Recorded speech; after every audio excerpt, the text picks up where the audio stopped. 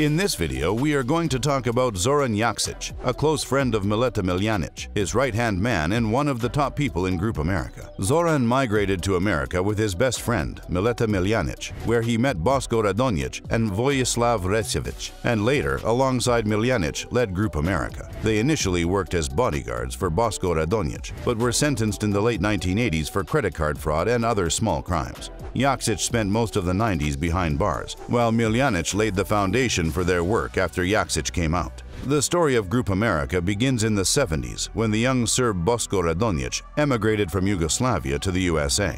In the 1990s, the leadership of the group was taken over by Radonjic's young associate. Recevic guided the establishment of connections to other gangs and governments, and it was under his rule that Group America came to be. But it wasn't until Mileta Miljanic took over that the group became multi-continental. Miljanic took over after Recevic disappeared in 1997. The members of the gang believed that he was killed and took bloody revenge for that. His brother, Veselin Recevic, known as Meda, orchestrated a meeting with a plan that would smoke out traitors. The first thing they did was take Recevic's suspected assassin to a villa in Belgrade and tortured him until he ratted out his fellow conspirators. Afterward, they dismembered him using a chainsaw.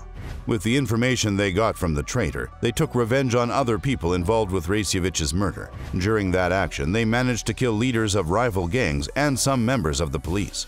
After the killing spree, it was Mileta Miljanic that took over as the new leader of Group America and pulled Jaksic in. It was his job from the get-go to handle drug trafficking and the officials from South American countries from which he obtained cocaine. Mileta and Zoran are close friends, but with very different characters. In one of the wiretapped conversations recorded while both were under investigation by the Italian police, Miljanic can be heard advising Jaksic, "Zoran, please just be careful. Always be at the back. Don't fall into traps. Don't take chances. We'll never go hungry. If we fall, it's all over. Then there's no life." Everybody knows the names Pablo Escobar, Sinaloa Cartel, Guadalajara Cartel. But why is Group America not that well known outside the government officials who are searching for them, although they had moved hundreds of tons of cocaine to Europe? Well, it has a lot to do with Jaksic. He controlled shipment size and handpicked the people in charge of smuggling. He never sent more than 100 kilograms per shipment. This low-key strategy served them well. Smaller shipments are much less likely to attract attention, and if the operation is blown, the financial damage is limited. Also, smaller loads can be handled by beginner operatives, allowing gang leaders to minimize their exposure. In most instances where Group America shipments have been seized, the only people to see the inside of a cell are disposable couriers. FBI, Interpol, and local governments are less likely to devote resources to investigations that might not catch larger fish. As seen time and time again in the history of Group America, courts in most countries tend to lower sentences in proportion to the size of the shipment. Cocaine Master sentenced to 20 years in prison.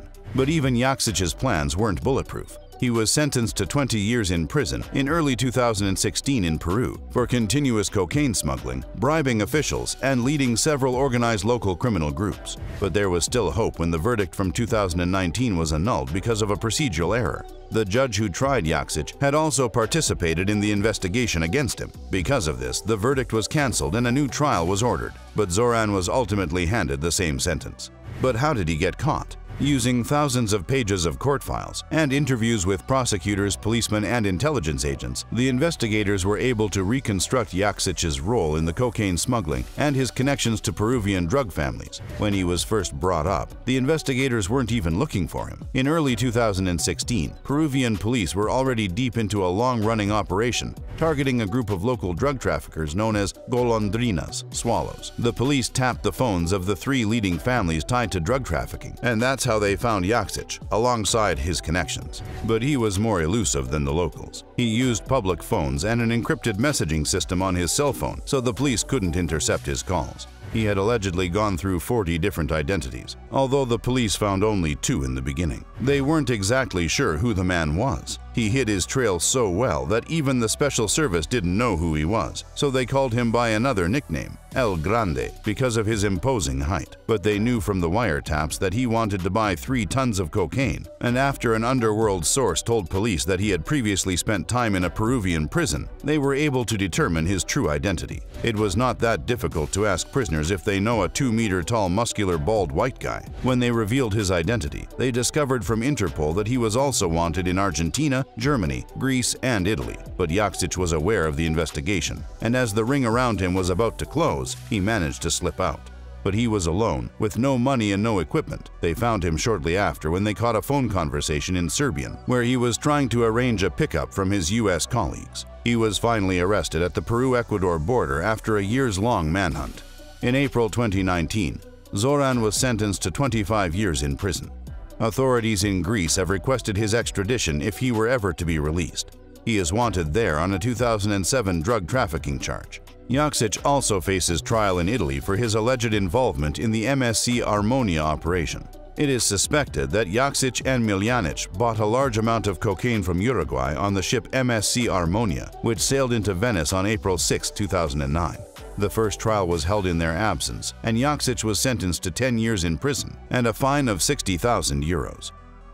The Court of Appeal overturned that verdict and ordered a retrial because the accused in the proceedings were unavailable to the Italian court. Retrial was postponed due to the COVID-19 pandemic and is yet to be resumed.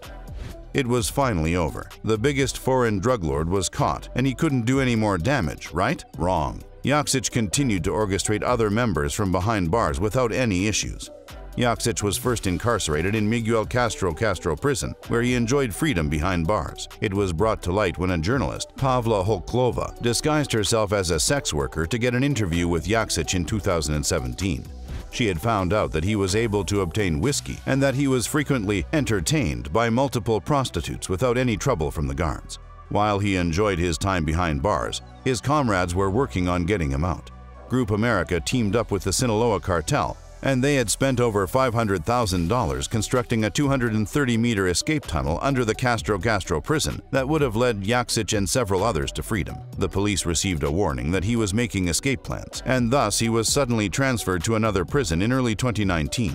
Police eventually discovered the tunnel, but not before Jaksic had already been transferred. It was later discovered that the people that were digging his tunnel stopped when they found out about the move and filled the tunnel with sandbags. The tunnel was not buried because they were waiting for a moment for Zoran to be returned to Castro and then continue with the work. Even after the failed escape attempt, Jaksic did not calm down, and after being transferred to the prison at the military base in Callao, he tried to escape again. The details of the second plan were not disclosed, but it is known that his transfer took place under unconventional security measures. Jaksic is considered a well-connected and smart criminal in this part of the world. Because of this, the investigators formed a special unit that follows him and his Peruvian connections. The established unit received information from abroad that Jaksic's friend landed in Ecuador and entered Peru, and they also found out that he communicated from inside the prison with a mysterious Serb named the Stranger about the delivery of narcotics to Europe. They suspected Peru to be the base where this criminal group stores drugs and then exports them through the ports of Callao and Paita. After the police broke into Jaksic's cell, it was confirmed that he was the one who coordinated the shipments of cocaine from the prison and that they were directed abroad by the Stranger.